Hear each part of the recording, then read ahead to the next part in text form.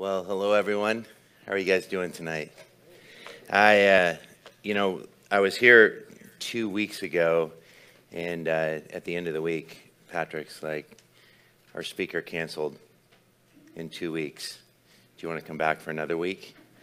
And I'm actually on like a 6-week time off from work. Well, not really, because I'm still preaching every week, but it's not really preaching when it's into a camera with no one in the room.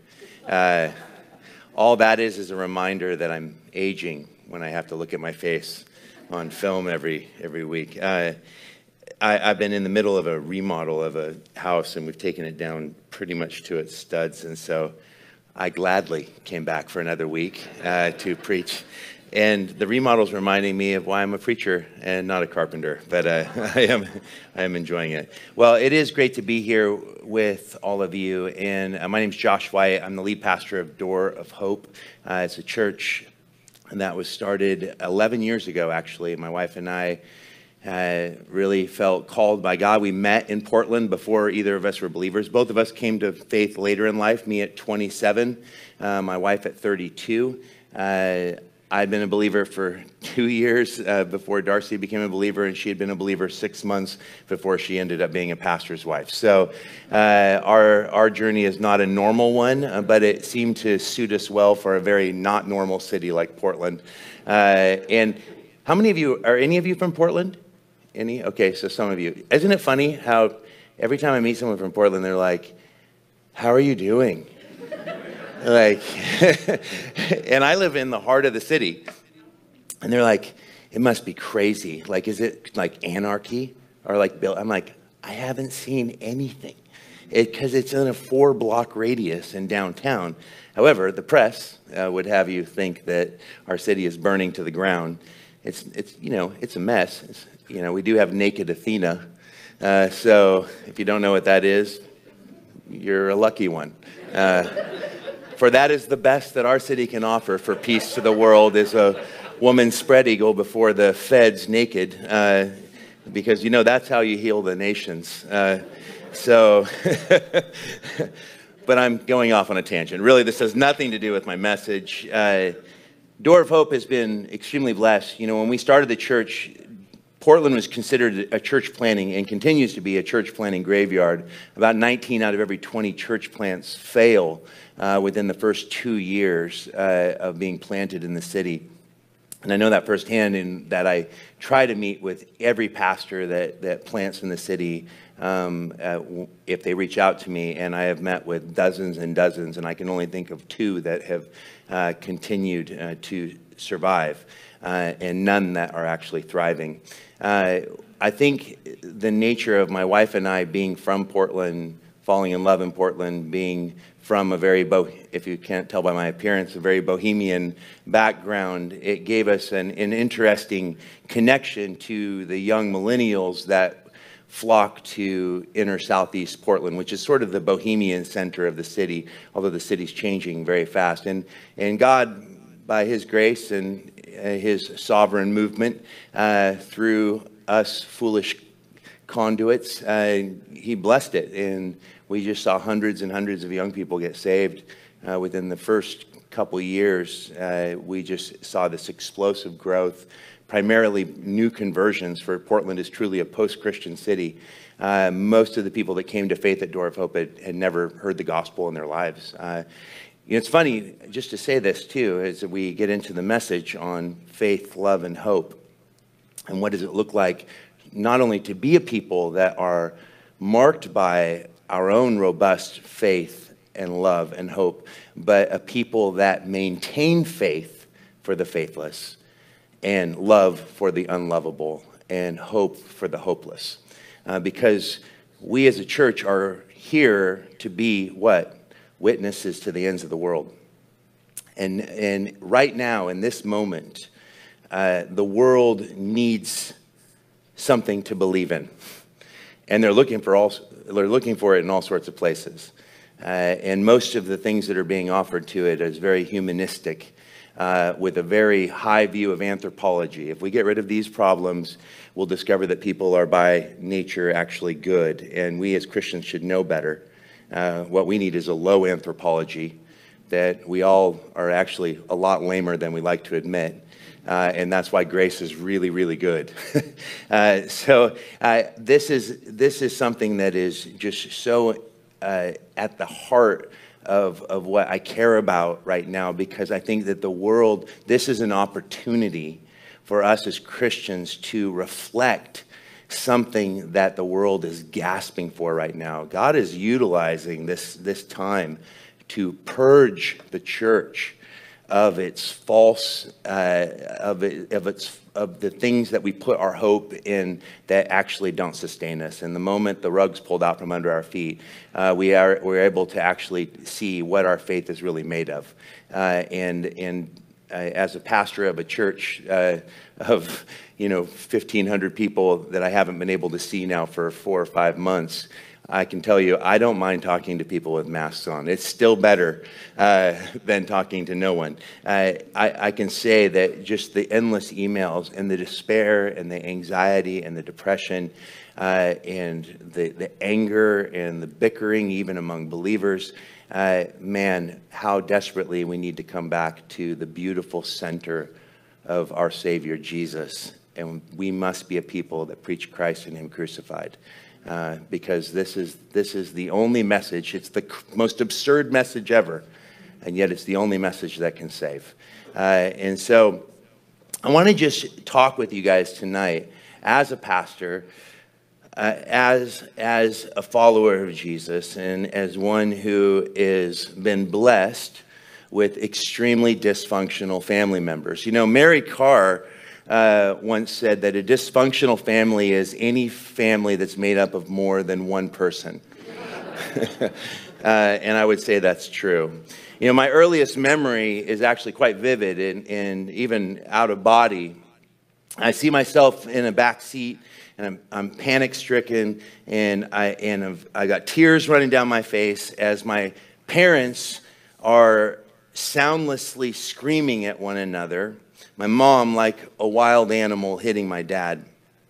My parents were divorced when I was 1, and on this visit, my dad, drunk, had put me in the back of his car, and my mom tells me I kept crying, "Please don't let him take me, Mommy," while my dad is yelling, "He's my son too." Now, I can see it, but I don't hear it. What's etched upon my mind are 2 people fighting over me in front of me, but I'm invisible. And in the silence of this event, even today, I find the emotions of it present and still making an impact.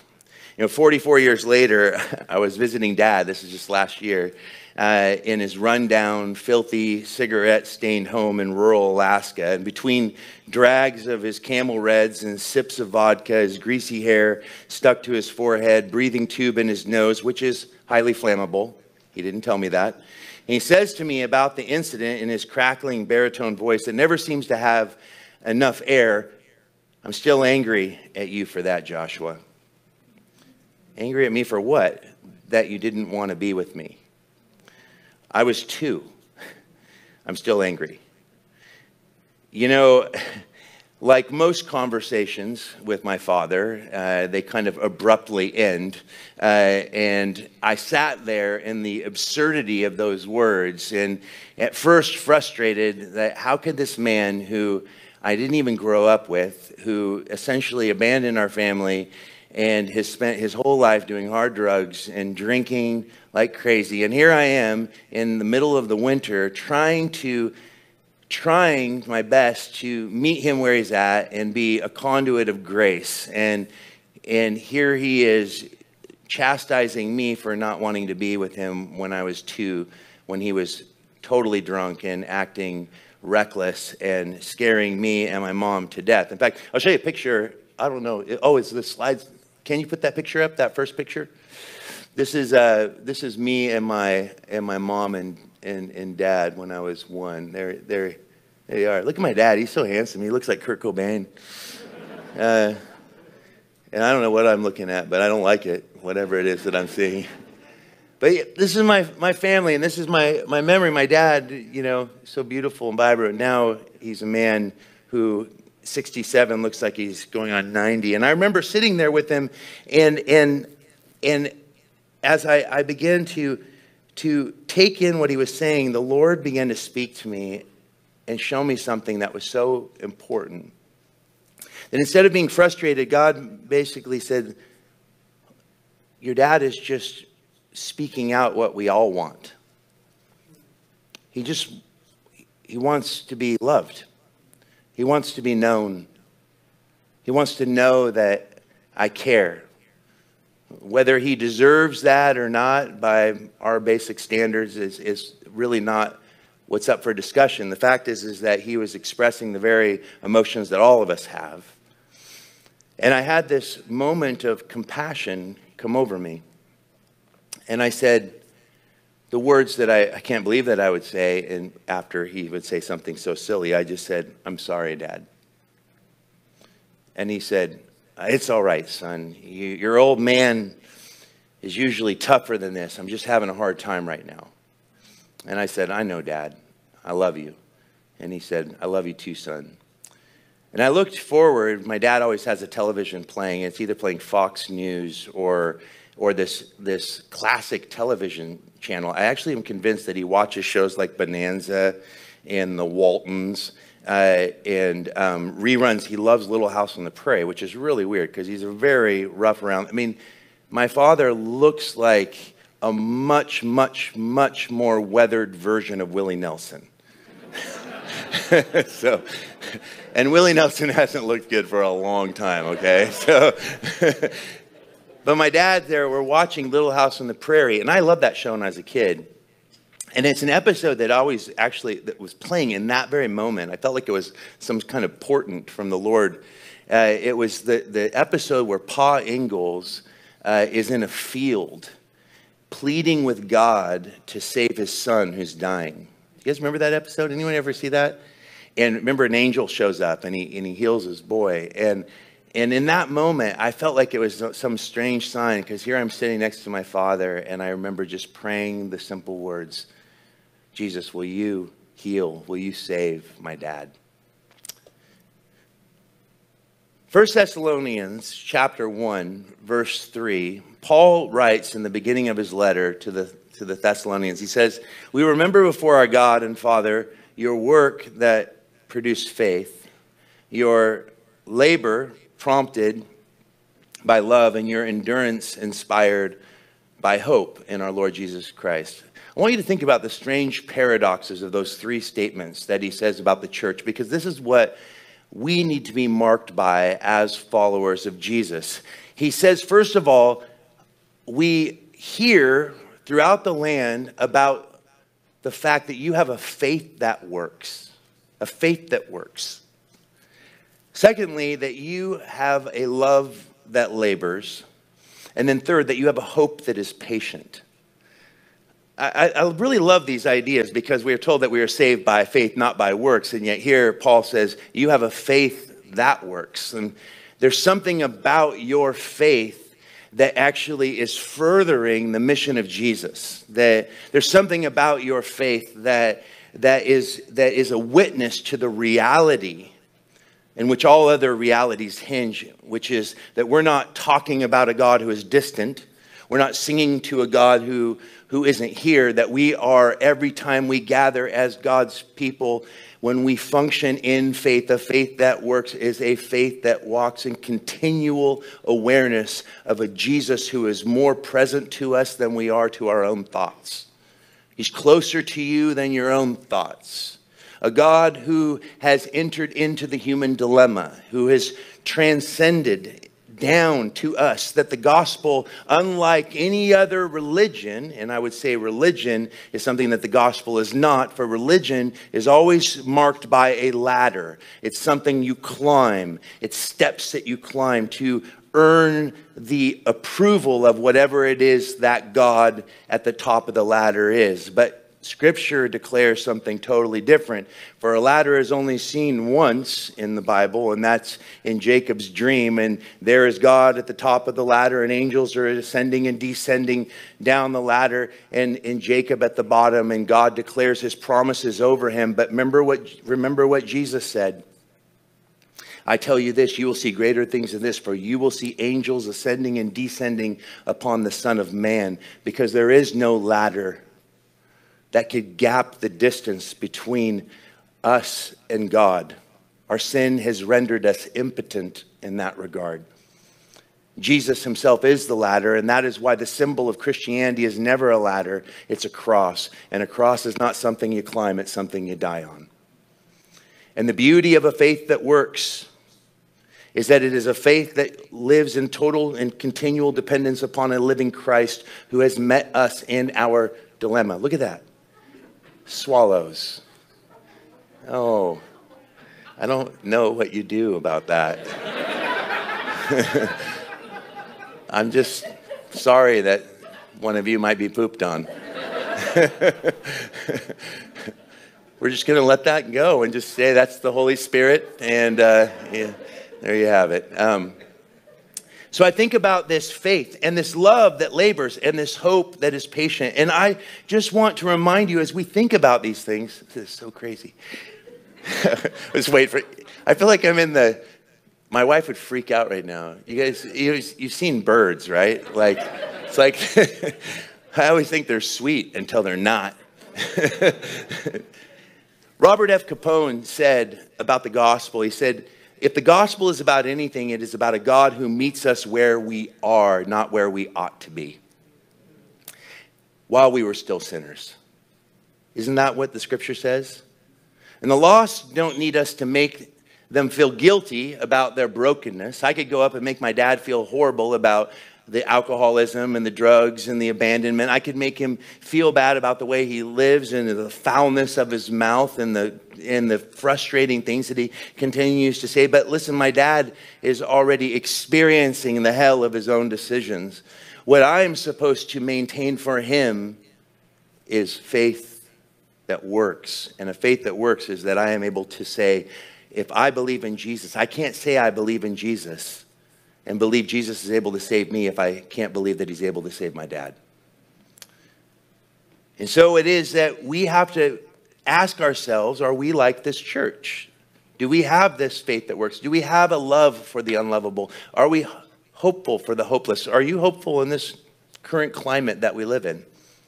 Because if Jesus was able to save us, why do we struggle with the belief that he is able to save those that have no faith? And if Jesus loved and gave himself for us, why is it so hard to love and serve those who do not know his love? If Jesus is the hope that does not disappoint, why are we so impatient with the hopeless? This is witness and sanctification come together. Let's consider a faith that works. You know, I love that passage in Luke chapter 5 when the friends bring the paralyzed man and drop him down from the roof into the midst of where Jesus is speaking and healing and casting out demons. And Jesus looks up and it says when he saw their faith, not the man's faith, when he saw their faith, he said, friend, your sins are forgiven. How does that work? How does that fit into your theological grid? It doesn't fit into mine, but there it is. And what it does speak to me is I can't say whether or not my faith for my dad can get my dad forgiven, but it does tell me that my faith in Jesus' ability to bring salvation to my dad actually does matter a lot. How does faith work? You know, it's difficult to talk about what it means to have faith for the faithless if we can't actually define what faith is. And I have found over the years that we as Christians use a vocabulary that is sacred. I think our vocabulary is important. I don't like it when people talk about we need to get rid of Christianese. I'm like what? We're like born again. Why would you get rid of that? Jesus used it. If it's good enough for him, it seems like it should be good enough for us. What's a better word than born again? You're like, I don't like that. You know, those born agains. Like this is, and just so you know, this is what you deal with in a church filled with young people. I like it because they're not afraid to poke at everything. And I always tease them for being perpetual seekers rather than eventual finders. And I think that this is what we have to ask. The question is, what does it mean to have faith? Can we define faith from a biblical perspective? And faith is a difficult thing to define. If I was to just call on one of you to give me a robust definition of faith, could you do it? Let's see that. Let's test that right now. I'm just joking. I won't do that to you. I like to define faith. I love Karl Barth's definition of faith. He says, faith is this, that I let Jesus Christ be for me what I am not and cannot be for myself. It's a beautiful definition. Major Ian Thomas, a man who now there's stinking rabbits out here. Just a group of rabbits right there. It's amazing. Remember Mutual Omaha's Wild Kingdom? That's what I feel like we're in. Major Ian Thomas, massive influence on me, a man who preached in a way where every line was content. Just a hero. I used to memorize his sermons when I was teaching myself to preach. He says, faith is allowing the Holy Spirit to occupy the whole of your personality with the adequacy of Christ. What a beautiful statement. Faith is allowing the Holy Spirit, isn't it? We are commanded to be Spirit-filled. It's not you getting more of the Spirit. It's the Spirit having more of you. Because the Spirit isn't a force to be wielded. He's someone to be submitted to. To allow the Holy Spirit to occupy the whole of your personality with the adequacy of Christ. When we ask the question of what does it mean to have a faith that works, I actually am reminded of a series of messages that actually changed my life, turned my life upside down. The first time I understood the fundamental importance of surrender was actually listening to a series of sermons given by a man who was the dean of Capernwray, messages spoken here in this room, a man by the name of Charles Price. He's now I think he's retired, but he was the pastor of the People's Church in Toronto, an Englishman.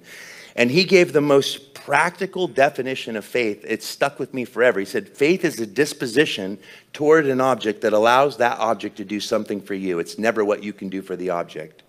And the illustration that he gave is the way that we put faith in an airplane. It's very different than saying I have faith in Bigfoot. To say you have faith in Bigfoot just means that you believe there's this creature running around in the woods in the Northwest that actually isn't there, but you believe it. But it doesn't actually do anything. It doesn't change anything. It's an intellectual decision that you have made. I believe this thing exists. But faith in an airplane is something totally different. You're not just saying you believe the airplane exists. Faith in an airplane means that you believe that if you get on this plane and allow the plane to do something for you that you cannot do for yourself because we are bound by this thing called the law of gravity, you enter into a new law, the law of aerodynamics, and that faith in the plane allows the plane to take you from point A to point B. And it actually doesn't even matter how much faith you have in the plane as long as you have enough faith to get on the plane. So you can be sitting on the plane, as Price brilliantly put. He said he was sitting next to a woman who seemed to be terrified of the plane, and he said she had mustard seed size faith. And he who flies so much, he said, I'm pretty confident in planes, and therefore I had, maybe like a melon sized faith. The fact is we both ended up in the same place. But the amount of faith defines the enjoyment of the trip. It's a really brilliant illustration. I've used it so many times, it's hard to even give him credit anymore. Because I'm positive that he got it from Alan Redpath. And Alan Redpath has famously said to one pastor that I know personally who went up and said, I love the way you preach. Will you teach me how to preach? And he goes, hey, that sermon you just heard? He goes, yeah, I stole it. You should do the same with me. I like that. It's hard to remember where we get all our sources after years of preaching and reading and thinking. Every time I think I've come up with a creative idea, I realize that I just read it like 5 years ago and forgot. So this is the reality of faith. Faith is actually not just, I believe Jesus exists. Faith is actually letting Jesus or giving Jesus the right to be Jesus in and through your life. Which means that a faith that works is not based upon your ability, your intellectual prowess. No, it's about spiritual illumination and spiritual empowerment that comes from a person who recognizes that it is no longer I who live, but Christ who what? Lives in me. And Jesus shows us what a faith that works is when he says to his disciples, follow me. And he never tells them where he's going. Because a faith that works is not interested in where the end of the path is. The faith that works is only interested in making sure that the Savior is always in focus. That's why Tozer said that faith is the gaze of the soul upon a saving God. And I think that this powerful reality of these people dropping this man down into the midst of Jesus, and Jesus sees their faith. They're so absolutely confident that Jesus is able to heal this man, and Jesus shows that for whatever reason, that the first thing that the man needed, which is the first thing that they all needed, was forgiveness for the greatest sickness that cripples us and brings us to the ground is our brokenness, is our rebellion against God's rule. Faith is the opposite of the rebellion that comes through pride. For pride says, I am my own God, and I will define for myself what is right and wrong. This is what we have happening in our world right now in ways that we've never seen it before. I will define. In Portland, we talk about, the battles over sexuality. Portland's like a whole new frontier. I've never seen anything like it. It's a place where people say, I dare you to define me. I don't need to be defined as a man or a woman. I will be whatever it is that I am, and I have the right to define what that is. But the thing is that it becomes more and more absurdity the more that we play God, and that's the reality of the human experience. That's why I say we need a low anthropology. We need to remember that we are fundamentally bound by sin. And until we understand the reality of our own sinfulness, as Eugene Peterson said, if we would remember that people are sinners, we won't be surprised when they sin. It's part of the way in which we actually are able to maintain faith for the faithless, because we ourselves understand how fundamentally broken and flawed we are, even as redeemed people. Even as I preach, hopefully a message empowered by the Holy Spirit to you sitting in front of me, it is still mixture. At my best moment, as a follower of Jesus, I am still a man of mixture. I still, even when I'm preaching sometimes, wonder if my pants are too tight on my butt. Sometimes on my way to church to preach the gospel, I try to run over cyclists and then get fearful that they might go to the church. I get angry when my alarm goes off and curse in my mind and then ask quickly for forgiveness. The things that we do. And this is why Paul can say at the end of his life, and I would argue that next to Jesus, Paul is pretty substantial as far as a man who gave us a picture of what spirit-filled and a faith that works life looks like. And yet he says, here's a saying worth remembering. Remember, this is at the end of his life. Christ Jesus came into the world to save sinners, of whom I am chief, not whom I once was. It kind of blows the Wesleyan idea of perfectionism out of the water. And this is why Paul could write in Romans, the things that I want to do, I don't do. And the things that I don't want to do, I keep on doing. Who will save me from this body of death? Praise be to Jesus. Faith in a Christ who is sinless. And giving that Jesus the power to live in and through me, a broken, flawed mixture of a man, that in spite of my brokenness, he is willing to work through us when we are willing to surrender to him. I think this is a beautiful aspect, is that actually the more I walk with Jesus and the more I am willing to confess my own fundamental flaws, it actually creates in me a capacity to love and to believe that God is in the business of saving the worst of people, because I know how bad and rotten I am without Jesus. And that's why Jesus said, without me, you can do nothing, which means everything we do without him has literally no eternal consequence, or maybe too much eternal consequence.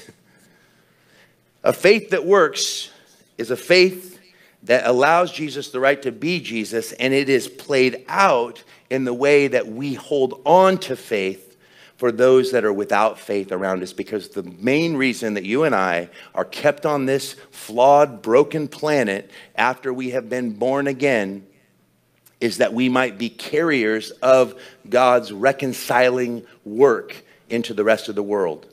That's the only reason that we are kept here. Why didn't Jesus just take us up to be with him the moment we get saved? Wouldn't that be grand? Because he wants you to participate in his great rescue mission. Because God, for whatever reason, I can't tell you why, is not content to exist without us. It's amazing. Which brings me to a love that labors. And this is a powerful reality, because remember what it says in 1 John chapter 4, verses 10 and 11. And this is love, not that we have loved God, but that he loved us and sent his son to be the propitiation for our sins. Beloved, if God so loved us, we also ought to love one another. And this is love. Our capacity to love the unlovable is driven by the very fact that we know that it was not us who first loved God, but it was God who loved us, that we were that unlovable. See, some of you grew up as Christians your whole life, and maybe you just simply don't have a low enough anthropology. You actually don't realize how broken and sinful you are. Because I know what it's like to go from total darkness into the light. And it's shocking. It was revolutionary. To go from this wannabe rock star who signed to Mercury Records at 22, who thought he had the whole world before him, and to be married a year later, and then to lose his record deal 3 months after he got married because his single flopped on radio, only to find himself working for minimum wage at a record store, selling his own record out of the used bin for 99 cents. That's humility. Learned through the school of humiliation. To come to this place in which I was forced to reckon with the fact that my wife was on the verge of leaving me because I was so self-centered, so willing to utilize anyone and everyone to accomplish my dreams because I was the center of my own universe. And it wasn't until God shrunk my world down so small that I found myself in a place of total desperation. And the only thing I could cry out when I began to look for something bigger than myself to believe in is, God, if you're real, help. And I opened up a Bible that my mom gave me when I was 21, and I never read it. And she had written me a letter in the front, and it said, Josh, you were so gifted, but all of your gifts will lead to nothing if you don't discover the real gift in life is Jesus. And I turned to Matthew and I began to read through the Gospel of Matthew. And it was when I came to the Sermon on the Mount and I read those words, be perfect as your Father in heaven is perfect, that I realized the great paradox of the Christian life, because I cried out when I read those words, that is impossible. And it was like a light bulb went on in my head. And it was like the Holy Spirit in that moment said, exactly. And this is why you need a Savior. You see, a love that labors flows out of the realization that God has chosen to love us. You know what God's love is? It's what I like to say is elective. We love as Christians to ponder what election is all about. I'll tell you one thing it's about. I'll tell you one thing it's not about. It's not about who's in and who's out. Election, in regards to God's love, is this: God, who alone is actually free, sovereignly chooses in his freedom to love sinners in their sin. That's the logic of election. Even his choosing of us, it's not because he chose you and rejected those people out there.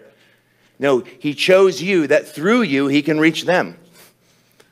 So election has more to do with the task at hand. I have been chosen that through me he can save all. Not that all will be saved, but Jesus said, if I be lifted up, I will draw all people to myself. And how people respond to that drawing is really where the line in the sand is drawn. But we are called to be conduits. Someone said, are you a universalist? I'm like, absolutely not. Scripture's clear. There is a reality that I weep over for those that would reject the gospel, the good news. But I don't desire that anyone go to hell. Why do some Christians seem to be excited about it? That they're somehow on the good team. Man, that is a dangerous place to play. Because God's elective work is that he chose to love sinners in their sin. And that is a humbling reality that gives us a picture of what a love that labors actually is. We will not labor in love if we do not understand or believe that God really loves us.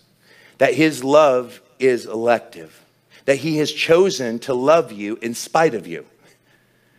Remember what it says in Psalm 14? God looks down from heaven to see if there is any man, any woman who isn't stupid. I'm paraphrasing. And he comes up with a string of zeros. I'm borrowing from Eugene Peterson's translation, The Message. And it's a really good one. It's one of the few verses that this really stuck with me. Looking for anyone that's not stupid. And he comes up with a string of zeros. Isn't this what grace actually is? A love that labors is a love that functions from grace. And how do we define grace? Paul Zoll gives me my favorite definition of grace. He refers to grace as the one-way love of God. The world doesn't understand grace, but it is gasping for it every moment. For grace loves the unlovable. Grace is by its nature unfair. Let me share a continued story about my dad.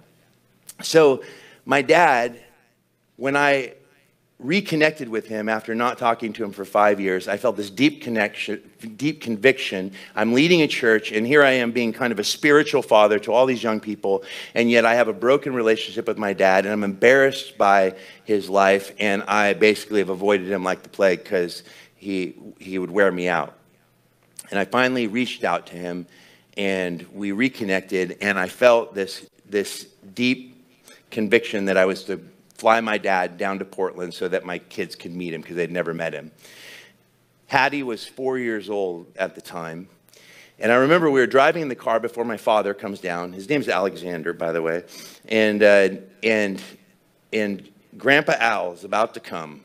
And Hattie's in the back seat, in her car seat. And she goes, "Daddy, I love Grandpa Al." And I remember getting mad at her because I'm a good parent. And I'm like, "Hattie, how can you love Grandpa Al? You've never even met him before." She goes, "Well, I don't care. He's your dad, and he's my grandpa, and therefore I love him, just like you should love him." And I was like, dang it. All right, Jesus, you're always right. Out of the mouths of babes. And so I go to pick up my grandpa, or my dad, at the airport. Grandpa Al's coming to the house. Hattie is so excited. She waits on the front porch for 45 minutes. Doesn't leave the front porch.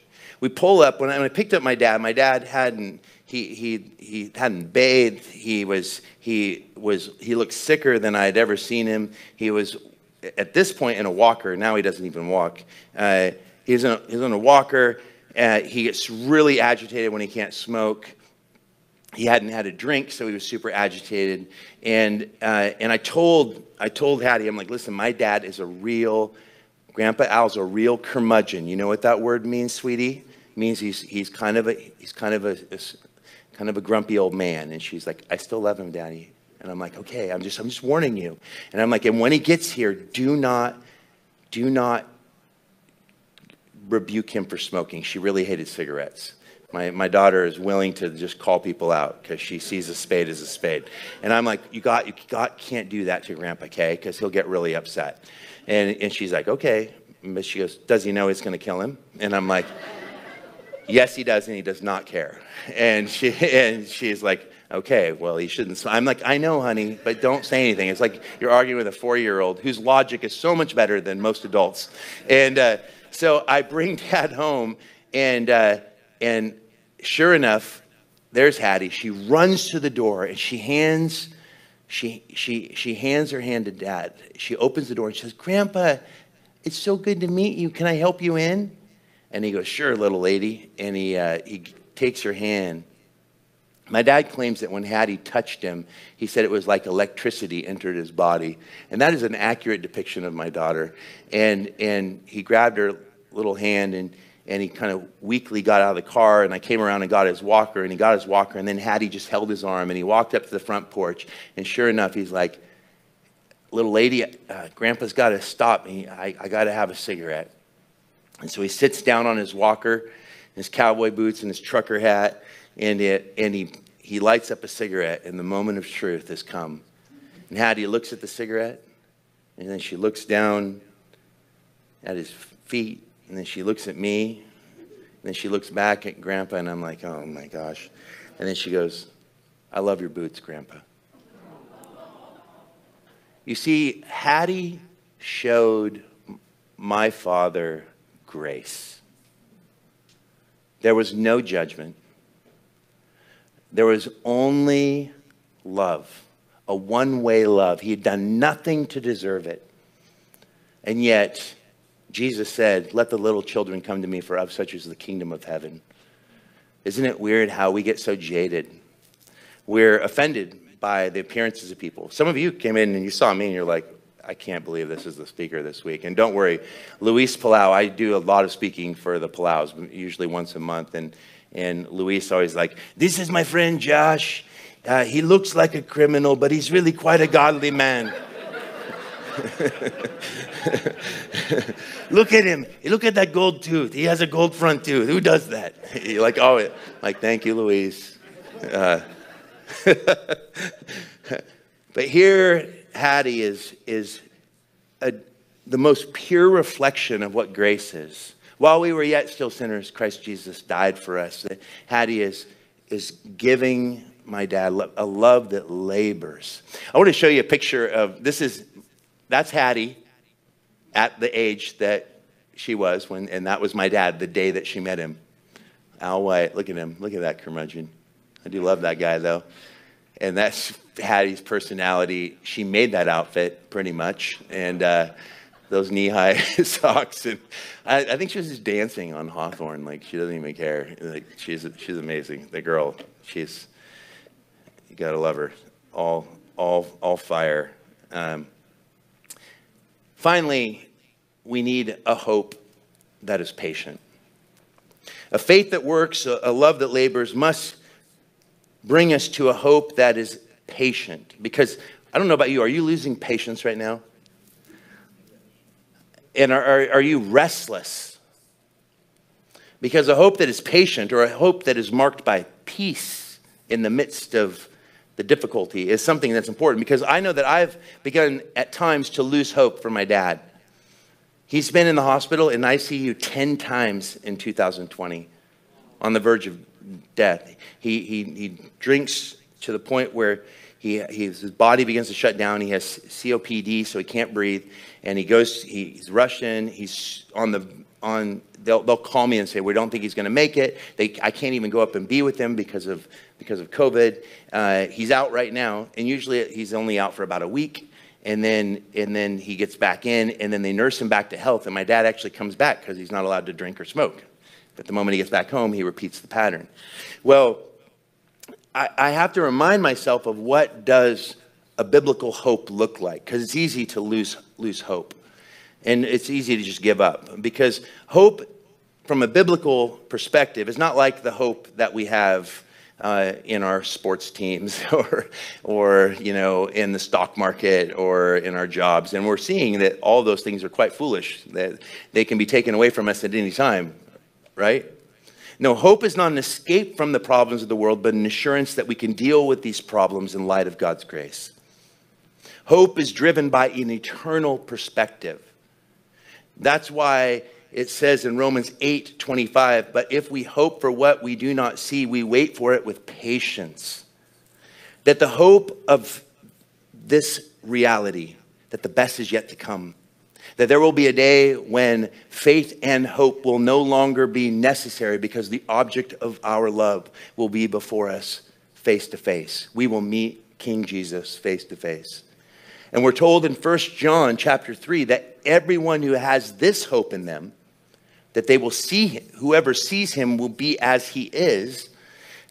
That whoever has this hope in him purifies themselves just as he is pure. Our purification as believers is actually maintaining an eternal perspective. And that is what leads us to a hope for the hopeless. It's living with a disciplined hope, which means to be restless with holy longing and at the same time peaceful in this present moment. I am restless for more of Jesus, but I try to maintain a peacefulness. Now, I'm intense, so I just had a guy the other day at work hit me on the chest, and he goes, "You need to breathe more." I'm like, "What do you mean?" He's like, "You hold your breath." He's like, sometimes I think your head's going to blow off. And I'm like, well, that's possible. But I have peace. Temperaments aside, the peace that I have is Jesus. For it says in Ephesians chapter 2, Jesus himself is our peace. He is our shalom. He is our wholeness. In spite of my brokenness, in spite of the fact that I am a sinner, which is the very thing that qualifies me to be a saint. For a saint is just a sinner that's forgiven, who's empowered by King Jesus. A saint isn't someone who is more morally upright than the person next to them. That's not what we're in the business of. The saint is the one who is the lowest, not the highest. I don't even like preaching above people. I think it's fundamentally flawed because of the natural temptation to have cult of personality. No, a disciplined hope is a shalom that makes me remember that on my worst stinking day, Jesus is crazy about me. On your worst day, Jesus is crazy about you. He loves you. And your trust in him that allows him to be him in and through you. His love will be poured out in your heart, and it'll be so much that you have to give it away so that you can be filled again and again. And the hope that someday I will see him face to face, that the best is yet to come. Yeah, I don't understand every chapter in the story, but I do know how it ends. And because of that, I believe with all of my heart that God is not done with my father. I think the only reason my dad isn't dead is because Jesus is pursuing him all the way to the grave. And I got the best news just recently. The chaplain at the hospital in Anchorage calls me one day and tells me he's been sharing the gospel with my dad for the last 2 years that he's been in and out of the hospital. And that my dad has actually been more and more open to it. And what I thought was weird when I was with him is that my dad did seem to have a bit of a working knowledge of the gospel. I thought it was just the Holy Spirit. It was, but it was the Holy Spirit working through another man, this man named Frank, who went to Alaska to be a church planter, failed as a church planter, and took a job as a chaplain in a hospital, and came to realize his real calling is that he had a heart. He could never live as a pastor of a church because the people that he likes to shepherd are people like Alexander White, and they don't pay for pastors to stay pastors. And so he said, I found my true calling through the painful experience of a failed ministry. And he has been loving on my dad, telling him that Jesus loves him, sharing the gospel again and again. My dad has so much knowledge now of the gospel. It's amazing. I go, Dad, do you believe in hell? And he goes, oh, yeah. I go, really? I go, why? And he goes, because I know so many people that need to go there. I'm like, I appreciate your honesty. I'm like, what about you? And he goes, no way. I'm like, why? He's like, I'm a good person. I'm like, oh my gosh, Dad. Frank needs to keep talking with you. But just recently, he tells Frank that he prayed to receive Jesus. And Frank goes, yeah, what happened? He goes, I don't know. I don't know if it stuck. And he goes, but you know what? I keep praying to him. And I think that there is a power in that. And I remember I called my dad right after Frank told me that. And I said, Dad, Frank just told me that you prayed to receive Jesus. And he goes, yeah, I did. He goes, but I'm not sure that it worked. And I said, Dad, I believe that Jesus' grace is stickier than your doubt. That his love, the whole reason you're alive, is because Jesus is pursuing you. And what are you worried about? And my dad's like, I still drink and I still have all the same problems. And I'm like, what do you think? Jesus isn't going to save you until you give up drinking? If you gave up drinking, it would actually kill you. So keep drinking, man. I don't think it's safe at this point to stop drinking unless you're in a hospital with people watching you. He's like, I still chain smoke and it's killing me. And I'm like, once again, I don't think Jesus' primary concern is your cigarettes. Jesus doesn't want your alcohol and your cigarettes. He wants you, all of you, which means your alcohol and your cigarettes. Give yourself to him and he will work the rest out. Give yourself to him and he will work the rest of you out. Isn't that what we need to be reminded of every day? We're constantly coming to Jesus with this or that problem or this or that strength, but what he wants is all of you so that you can have a faith that works, a love that labors, and a hope that is patient. May the cross be our center this week. May we function. You want to know what I think pure church is? The purest church service I've yet to see at a church. I've only seen it in an AA meeting. And the reason I say that, not because the gospel is proclaimed, but because of the disposition of the people that go to an AA meeting. Because they actually function like Christians should function in the church. Because I think the best way that we could start church is, hi, my name is Josh. I'm a sinner who's been saved by grace. That position of recognizing that Jesus is everything. And without him and without one another, we can't do this thing. They come into an AA meeting and they overcome their brokenness by confessing its reality in the context of community. And they offer each other faith and love and hope in what seems like a hopeless situation. And that is where many find victory. If only the church would function like that.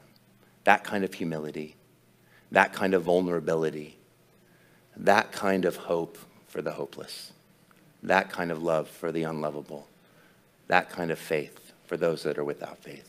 May it mark us today and tomorrow and the day after that until we see him again. Amen. Let's pray. Lord Jesus, thank you for the gospel. Thank you for its power to bring transformation to our lives. I do pray that this would set the tone for a week in which we explore the beautiful facets of grace. That on our worst day, you're crazy about us. And I pray that you would break our hearts with the things that break your heart. And that you would fill us, Lord, with your Holy Spirit. And that you would bring out of the darkness that seems to loom around us the treasures that only you can bring. As it says in Isaiah 45, I will give you treasures of darkness.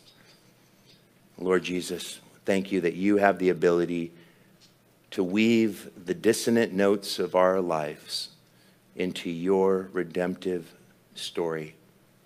Use us as conduits of your gospel.